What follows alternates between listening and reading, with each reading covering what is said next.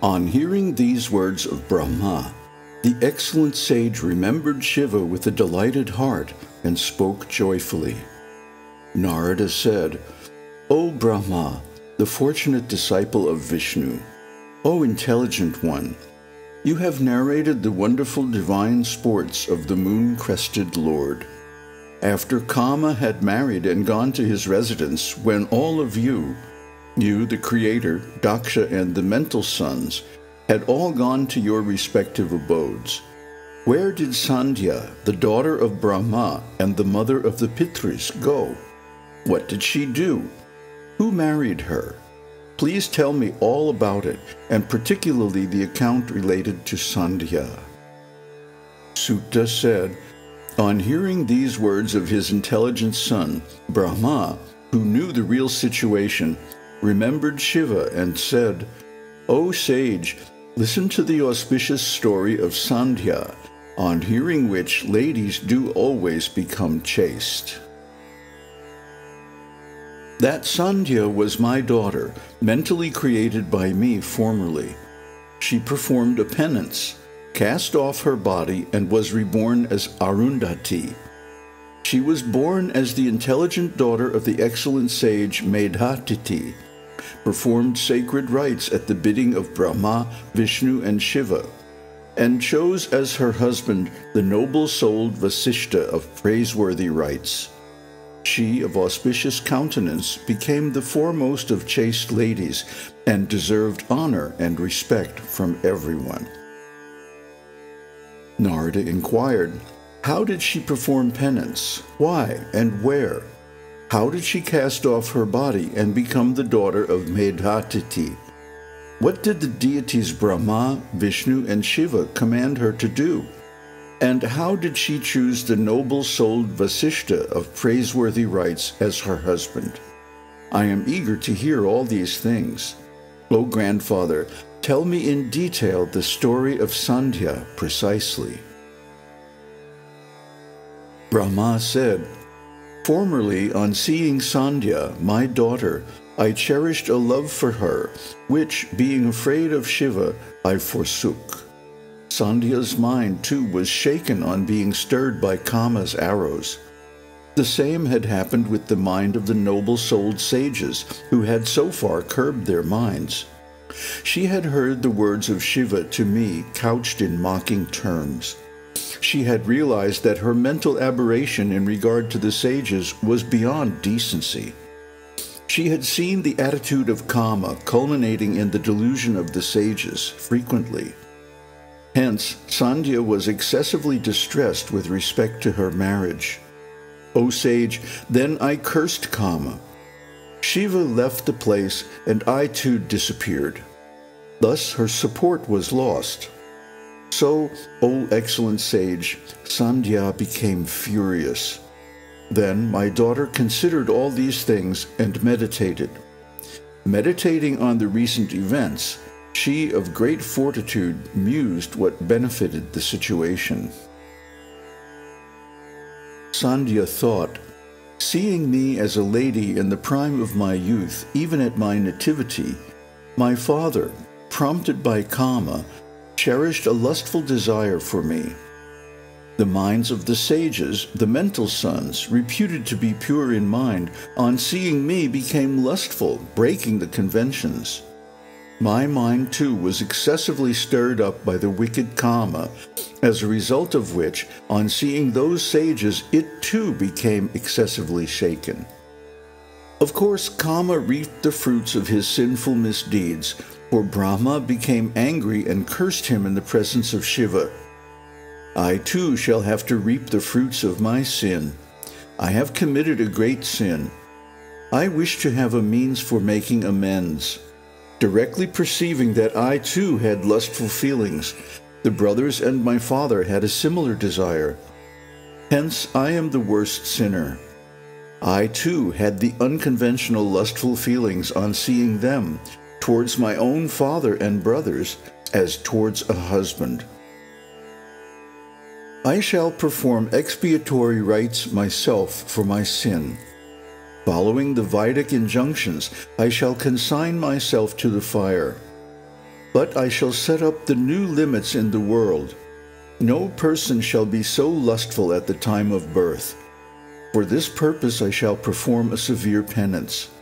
Then I shall establish the new limits, and afterwards I shall abandon this life. No purpose will be served with this body for which love was cherished by my father and brothers. This body cannot be the means for achieving merit, for it was through this body that lustful feelings were generated in my father and brothers. Brahmā said, thinking thus in her mind, Sandhyā went to the mountain Chandrabhaga, from which the river Chandrabhaga flows. On coming to know that she had gone to the mountain, I, Brahmā, told my son Vaṣiṣṭha, the omniscient, of purified mind due to penance, who had acquired spiritual knowledge, who was seated near me, and who had mastered the Vedas and the Vedangas. O son Vaṣiṣṭha, approach Sandhyā, my daughter of great fortitude. She is desirous of performing a penance. Initiate her duly in the procedure of that. O great sage, formerly seeing you all and me as her lovers, and realizing her own lustful feelings, she had blushed. Though not expressed and though not personified, your action then is considered by her as her first death. Now she wishes to put an end to her life. Among those who observe limits and conventions, she wants to lay down a limitation. The chaste lady has gone to the mountain Chandrabhaga for performing the penance. She does not know the procedure of performing a penance. Oh dear, see that she realizes her desire by means of your instructions. O sage, abandon this form of yours. Disguise yourself and approach her to demonstrate the mode of penance. You shall assume another form, lest she should be embarrassed as before on seeing your natural form and features. O Nārada, Vaṣiṣṭha was thus ordered by me out of pity. The sage too told me, so be it, and approached Sandhyā. Vaṣiṣṭha saw the celestial lake full of ganas and resembling the Manasa lake. He saw Sandhyā too on its bank. With her seated on its bank, the lake, full of splendid lotuses, appeared like the sky in the dusk with the moon rising and the stars twinkling. On seeing her there, full of noble feelings, the sage eagerly looked at the lake called Brihalohita. From the ridges of that big mountain, which appeared like a big fort wall, the river Chandrabhaga rose and flowed toward the southern sea. The sage saw that too. That river breaks the western wing of the mountain Chandrabhaga, even as Ganga of the mountain Himalaya, and flows toward the sea. Seeing Sandhyā on the bank of the lake Brihalohita on that mountain Chandrabhaga, Vaṣiṣṭha asked her respectfully. Vaṣiṣṭha said, O good lady, why have you come to this mountain devoid of men? Whose daughter are you? What is it that you intend to do? I wish to know this, if it is not a secret. How is it that your face, resembling the full moon, is expressionless and inactive? On hearing the words of the noble-souled Vaṣiṣṭha, and seeing him blazing like fire, shining like Brahmacharya personified, Sandhyā bowed to the sage wearing matted hair, and spoke to him respectfully. O fearless sage, know that the purpose for which I came to this mountain has already been achieved, or rather will be achieved by your very sight. O sage, I came to this mountain devoid of men to perform penance. I am the daughter of Brahmā, and am known as Sandhyā. If it be proper and not inconvenient for you, please instruct me. This is what I expect of you. There is nothing to be kept secret in this. Without knowing the procedure of penance, I have come to this penance grove. Due to this worry, I am perplexed, and my heart trembles. On hearing her words, Vaṣiṣṭha, the most excellent among the knowers of Brahman, well versed in every rite, did not ask anything further. After remembering Śiva, favorably disposed to the devotees, he addressed the lady who had controlled herself and was preparing for the penance. He who is the supreme brilliance, he who is the greatest authority, he who is the worthiest of worship, let that Śiva be meditated upon.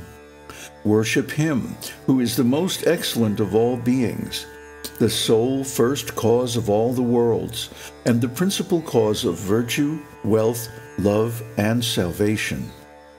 O lady, worship Lord Śiva, the Lord of all devas, with the following mantra. By that, certainly you will achieve everything. Aum Namah Shankaraya Aum. Aum, obeisance to Śiva, Aum. With this mantra, the penance is pervaded. The whole penance begins with silence. I shall explain it. Listen. The ceremonial bath shall be taken silently. The worship of Śiva shall be performed silently. The food taken shall consist solely of water in the first and second Shashtakalas. A period 1/6 of the day equals 4 hours. On the third Shashtakala, you shall observe complete fast, without even taking water. This shall continue till the conclusion of the penance. The rites shall be performed at the end of each Shashtakala. This is called the penance of silence. It yields all the benefits of celibate life. O lady, it confers all cherished desires. True, it is certainly true. Thinking thus in your mind, O lady, you meditate on Śiva. If he is pleased, he will confer on you all you wish ere long. Vasishtha then sat and explained to Sandhyā the rites of the penance. The sage then vanished from the scene.